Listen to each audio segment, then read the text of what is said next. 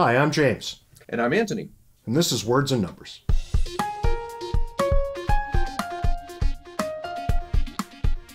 So this week, I suspect, given that it's summer and our travel schedules have relaxed, and we probably are not terribly angry with the airlines, it's probably time to talk about the airlines.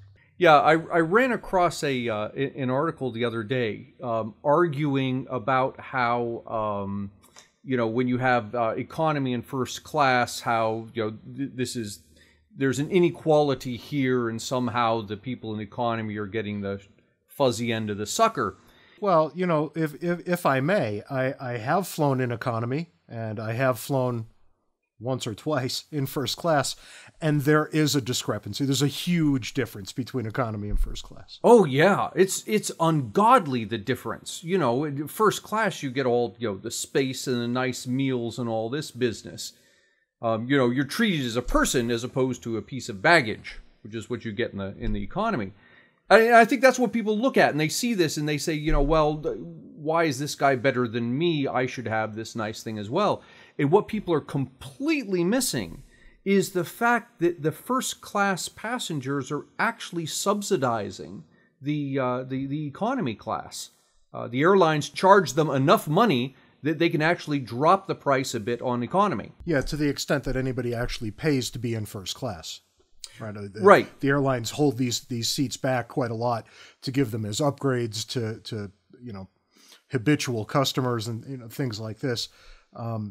But to the extent that people do pay more to sit in first class, and I could see why they would. I mean, I wouldn't, but I could see why they would. Yeah, they're absolutely subsidizing the people back in steerage. Yeah, and I think even so, the people who are in first class because they have the frequent flyer miles, they're even though they're not paying the first class ticket, in some sense they paid for it already by flying the airline many times. So rather than subsidizing economy class as a one-shot deal, they've subsidized it in little increments over a long period. Yeah, but this brings up a larger point. It's a good larger point to bring up, right? People complain endlessly, and I count myself among them. Those of you who follow me on Facebook and Twitter are probably well aware of You complain about stuff, James? My frequent travel issues. But be that as it may. The simple fact of the matter is that almost any one of us could step inside for the lack of a better term, a magical metal tube and sprint around the world for almost nothing. I mean, it's very inexpensive at this point. And we seem to forget just how expensive air travel was just a generation ago, 20, 30 years back. This was unbelievably expensive. Yeah, there's a video that's worth watching. We'll include it in the links. In this video, they talk about airline travel when planes were a new invention, and they talk about first class. There was no first class in economy originally, because the mere act of being on the plane was first class. There was no economy there at all. You didn't get, all the amenities you get today. What you got was you're sitting in the tube in the sky. That was the first class experience. And it was a pretty big deal as these things went. And, the figure that I've seen recently, because I have looked into this recently, I've watched the video you're referring to. I think it's fantastic, actually. Since 1974, in real dollars, the price has dropped by about half, if memory serves, on a coast-to-coast flight. Yeah, and I looked up the numbers. Airlines in this country were deregulated in 1978. So I don't have prior to that, but I've got starting 1979. So immediately after deregulation, adjusting for inflation and including the extras, the additional fees and baggage charges and all of that, a domestic airline ticket cost on average round trip in the U.S. $617 in 1979, adjusted for inflation. Today it's $366. That's a 40% drop. That's actually quite impressive when you think about it. And when you think about what that's unlocked for regular people, right? What regular people can now actually afford to do that they couldn't afford to do just 30 years ago, give or take. It's really quite astonishing. Yeah, it is, and you get interesting things now. There's an airline that said that it was thinking about, and I don't think this is an American airline, talking about having seats that were kind of standing up. So basically, you wouldn't be sitting on the plane, you'd be kind of standing. The idea is that you can cram more people in. And of course, you read the comments on the article, and people are complaining about the airline, saying, well, these guys are just trying to make more money and stuffing more people into the plane, completely missing the point here, that they're making airline travel even more accessible to lower income people. Yeah, I don't doubt that the airlines are trying to make more money. That's what companies do. Airlines are companies, therefore, right? It's pretty easy to figure it out. And I don't begrudge any company the ability to go out and earn a positive cash flow. I don't think I would be interested in purchasing an airline ticket that would have me standing. I honestly don't. But that's exactly the point, isn't it?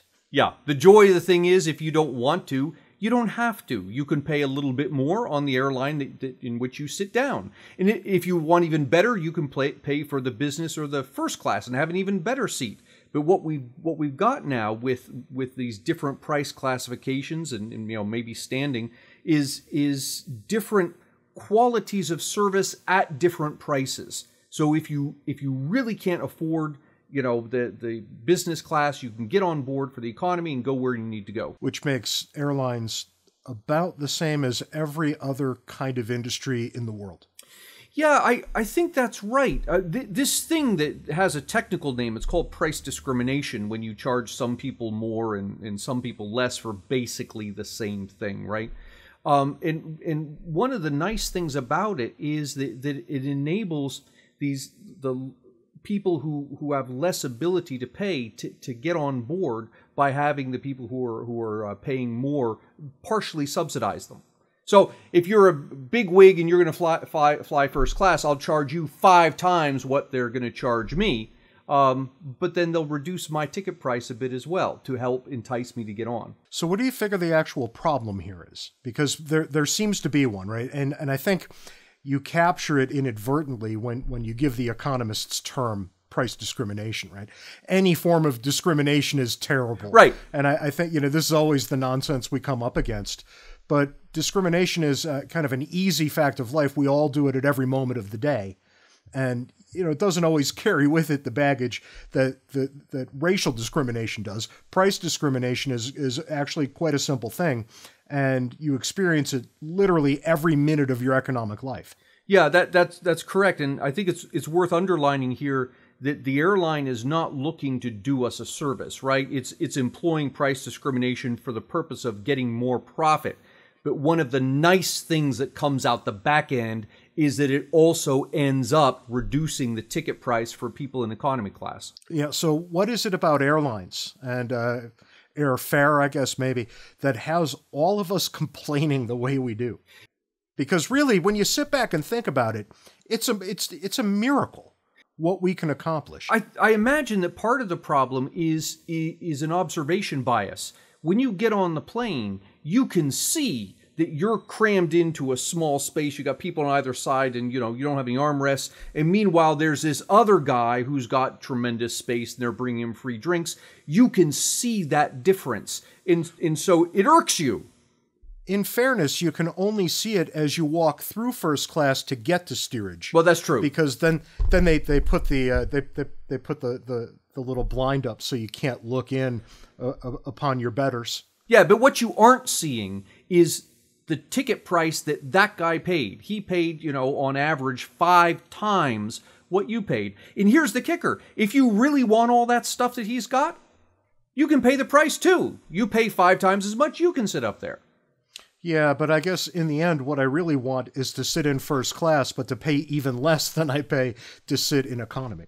That's what I really want. And that's interesting. And here we have another observation bias. People will say, well, the airlines are making all these profits. They should give us all first class seats at economy prices. And the fact is, airlines aren't making tremendous profits. We just talked about the prices. Prices are down 40% after adjusting for inflation since the late 1970s, despite the fact that tremendously larger numbers of people are flying. right? So the airlines, yes, they make profit when they can, but this is not a big this is not a huge profit business. Yeah, no, they've gone from more of a boutique model to a mass consumption model. Right. And, you know, as is the case with things like grocery stores, right? The margins are actually pretty thin. They're not raking it in hand over fist. The costs are quite excessive when it comes right down to it. And yet we're still always dissatisfied. Yeah, and I think there's another observation bias here, which is the people see. You know, you can sit on the plane, count up the number of people there, multiply it by how much you paid for your ticket, and say, oh my God, the airline is making, you know, whatever, $100,000, $200,000 on this flight when you add up all the tickets. Yeah, but that's the revenue. You're missing the cost of, you know, paying for the plane and the fuel and the parking space at the airport and all of that stuff. And similarly with grocery stores, you're missing the cost. You see the money that people shell out the register, but you miss what the grocery store pays to get the food in front of you. Yeah, no, and this is kind of a strange aspect of human nature that we bump into all the time, right? We typically see this when we talk about gas prices. Right. You know, people don't realize that on average, the oil companies are making about 5 cents a gallon at the pump. Your average, when added together, state and federal taxes tend to be about 10 times that. Oh, yeah. I mean, so who's making the money here?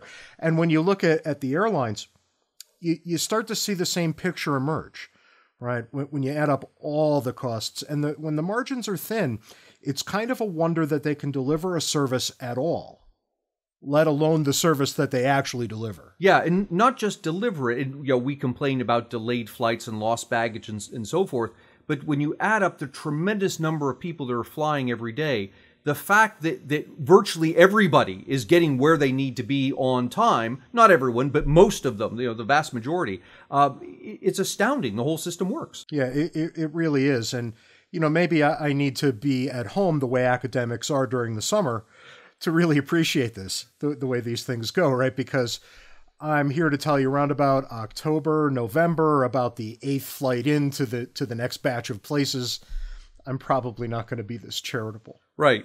So I would encourage our listeners to watch you on Facebook, because honestly, every time James flies, it's just a complete joy to read the horrible things that's going on with him.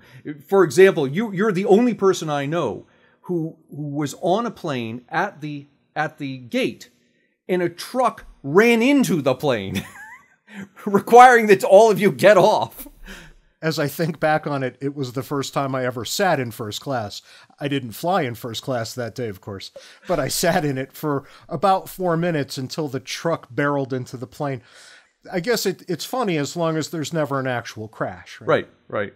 So, Ant, we'll throw it to you for the last word. You got any words of wisdom for us when it comes to thinking about markets and airfare? Well, I think one of the interesting things to think about is be careful when you look around and you see other people who are getting what appears to be more than you are. Remember that these people are, you know, at least in the case of airlines, they're paying more than you did, and you have the ability to pay more as well.